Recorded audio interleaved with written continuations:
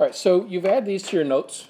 One additional piece of information that I want to include with this is you'll notice that the degrees here only go up to 5. So then what happens if it's 6 or 7 or 8? Anything higher than 5, the name we would give it is degree whatever. So like if it's degree 6, we just actually say the words degree 6.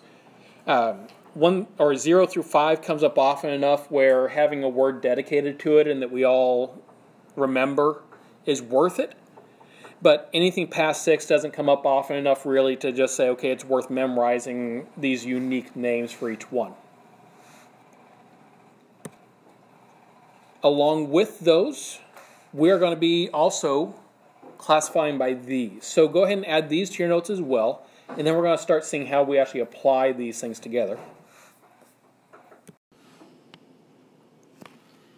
Now there is one other little detail I want to give you about these particular terms. Like in the last one, it only went up to a certain amount. In this set of definitions, in terms of specific types of polynomial, we only go up to 3 terms. What happens if it's 4 terms? What do we say? Well, if it's 4 terms, it's a polynomial. All of these are polynomials. But anything that's 4 or more, we're really just going to call it a polynomial. So let's say it was 4 terms. You describe that as a polynomial of 4 terms. Yes, we do need to be specific in terms of how many terms there are because we're still specifying that. It's just we don't have to memorize some special word like quadnomial or something like that. That we just do not go into that. So we're going to practice classifying polynomials, and we're going to start together by doing these 3. And so we're going to classify each polynomial by its degree and number of terms. Degree is the first set of notes you took. Number of terms is the second set of notes you took. For the moment, write down each of these 3 problems, and then we'll classify them together so you can be adding that to the problems on your own paper.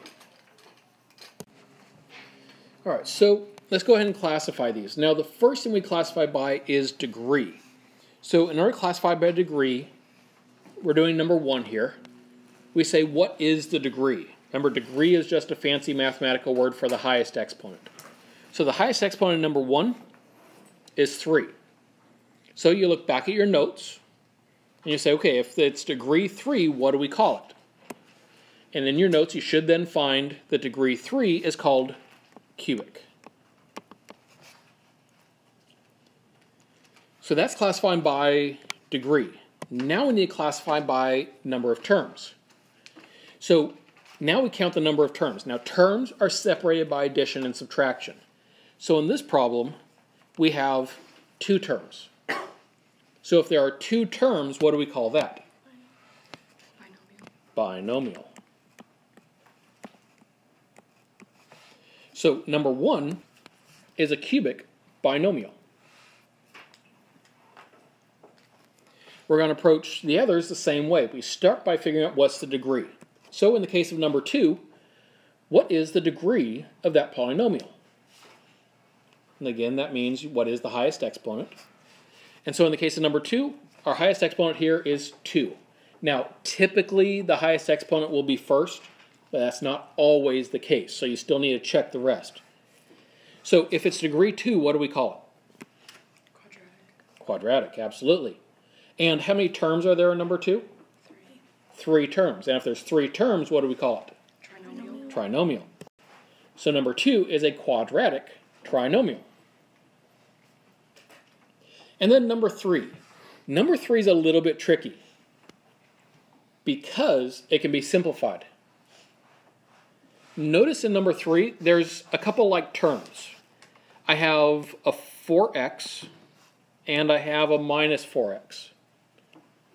Well, if I go ahead and do that subtraction, 4x minus 4x, that ends up being 0. So if I simplify this, really I find that this whole thing just equals negative 7. We always have to classify it based on what it simplifies to, because there can only be one classification for any given polynomial.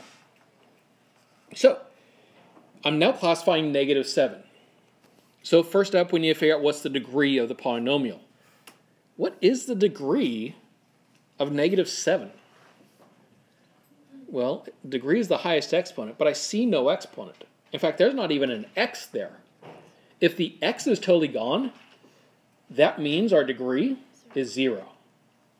So this one's degree 0. And degree 0 is constant. Which, by the way, kind of makes sense in terms of the language used here, I hope. Because if this whole thing equals negative 7, no matter what you say x equals, it's always going to equal negative 7. It equals a constant value. That's why it's called constant if it's degree 0. And how many terms are there in this problem? One term. And so this one is a constant monomial. So then, having done those last three, hopefully you kind of got a feel for what these things look like and feel like when classifying. I want you to do the same classifying with these three. And again, write down the original problem and the classification. And as you go, after you've had a chance to answer each one, we'll talk through each one as well. All right, so for number 4, we first need to get our degree. Remember, that's the highest exponent. In the case of number 4, our highest exponent here is 7. It's not at the start in this case. It's in the middle. That's why we got to check all of them. So this one's degree 7. Degree 7 is just degree 7. There's no special fancy name for that one. And how many terms are there? Well, terms are separated by addition and subtraction, so there's 3 of them. Which means it is a degree 7 trinomial. All right, number 5 now. First up, by degree. What is the degree in number 5? 3. And so degree 3 is called cubic. Yep, so this one's cubic. And then how many terms are there? 4 terms. And anytime it's 4 terms or more, we just say it's a polynomial of 4 terms or whatever the number of terms is. So this one's a cubic polynomial of 4 terms. On number 6, in order to do that one, start by simplifying, because you'll notice there are some like terms that we can combine here. Specifically, I got 3x to the 9th here, and I got minus 3x to the 9th there. So if I combine those two, 3x to the 9th minus 3x to the 9th is 0. That just went away. Okay, then we look to combine terms on the rest. I have a negative 6x to the 5th and a positive 2x to the 5th. So negative 6x to the 5th plus 2x to the 5th is negative 4x to the 5th. And then the plus 4x squared, there's no other x squared terms that can combine with, so it's just going to stay a plus 4x squared. Now that we've simplified it, we can classify it. Always start by simplifying. All right, so at this point now, we say, what's the degree? In this case, our highest exponent is 5, so this is degree 5. And remember, degree 5 is called quintic. So this is going to be a quintic. How many terms? 2 terms. And 2 terms is binomial. So this one is a quintic binomial.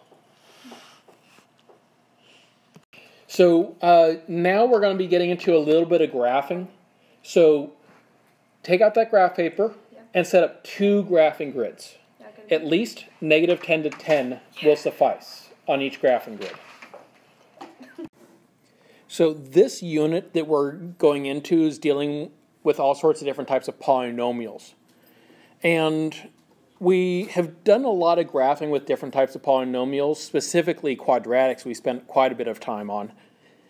In this unit, there's one main polynomial graph that you will need to worry about learning, and that's y equals x cubed. And so this is the first one we're going to graph. We're going to graph this parent function. Write the equation down, y equals x cubed, above your first graphing grid. And in the past, when we've started a new graph, we've tended to just make a table so that we could see where the points are. And we're basically going to be using that same method here, except I'm not actually going to write out the formal table. We'll just be calculating those points and then plotting them immediately. So the first x value I want to try, and I'm going to get them just by plugging them in for x. I'm going to try 0 because it's a great starting point. So then, if I plug 0 in for x, that means I'm doing 0 cubed. What is 0 cubed? 0. Well, 0 times 0 times 0, yeah, that's just 0. So that means if x is 0, y is 0. So we have the point 0, 0. All right, let's go over to 1 now. If x is 1, plug 1 in for x there, so we're doing 1 cubed. What is 1 cubed? Well, that's 1 times 1 times 1, which is 1. So that gives us the point 1, 1. All right, now let's go to x being 2. I'm plugging 2 in for x up here. So that means I'm going to be doing 2 cubed. What is 2 cubed? 8. It is 8, yeah, because we're doing 2 times 2 times 2. So 2 times 2 is 4, times 2 is 8, so we got the point 2, 8. What about if x is 3? What's 3 cubed? 27. Yeah, because 3 times 3 is 9, times 3 is 27. That one's definitely off my graphing grid. Now, if you happen to make your graphing grid go out to 27, by all means, plot it. I didn't. So I'm going to call that good. I don't need to go any bigger than that because I know nothing else on that side is going to fit on my graphing grid. I do need to check and see what's happening to the left of 0, though.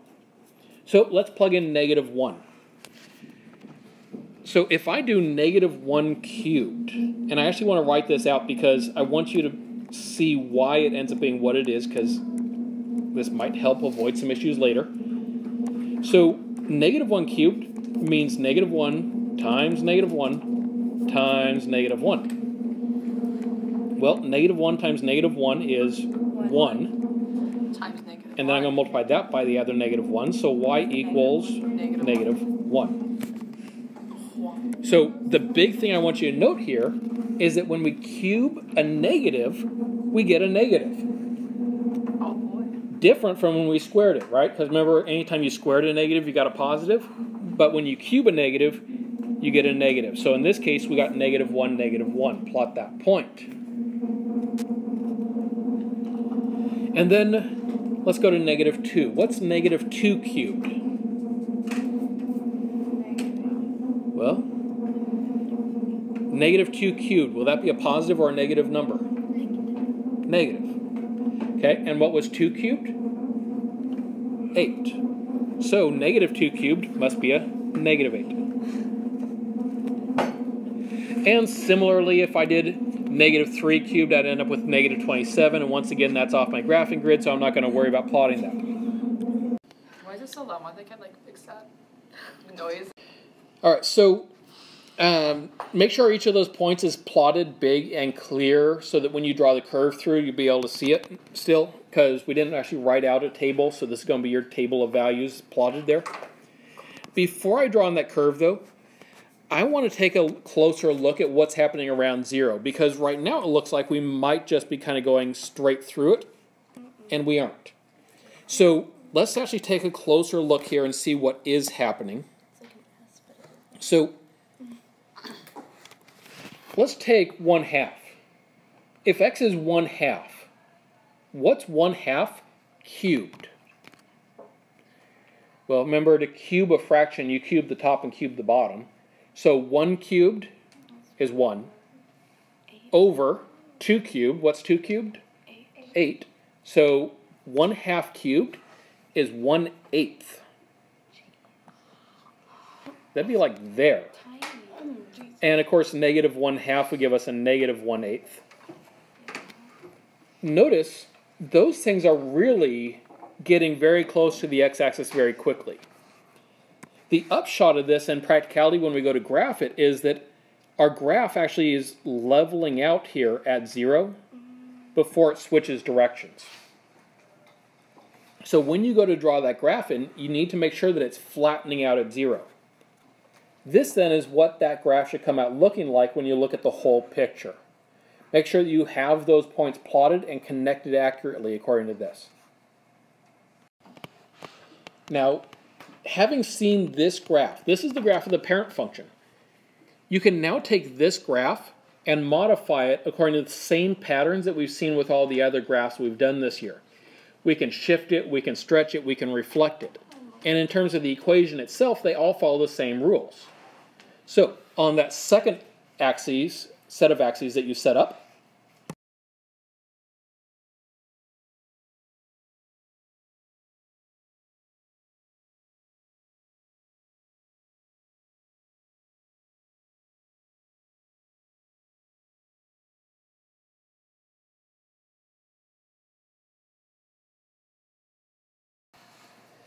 all right, so let's see how we do make that graph then. The minus 4, it's in with the x. And anytime it's in with the x, it moves it in the x direction. Specifically in this case, it's going to move it right 4. Then the minus 1 hanging on the end, it's going to move it down 1. So after we move it right 4, we're going to move it down 1. That is going to give us our first point. So we plot the point at 4, negative 1. That's the point that's normally at 0, 0. So that's that point where it's going to be flattening out. We can now plot all the other points relative to that. Like if I go over 1, I'm going to go up 1 cubed, which remember was 1. If I go over right 2, I'm going to go up 2 cubed, which was 8.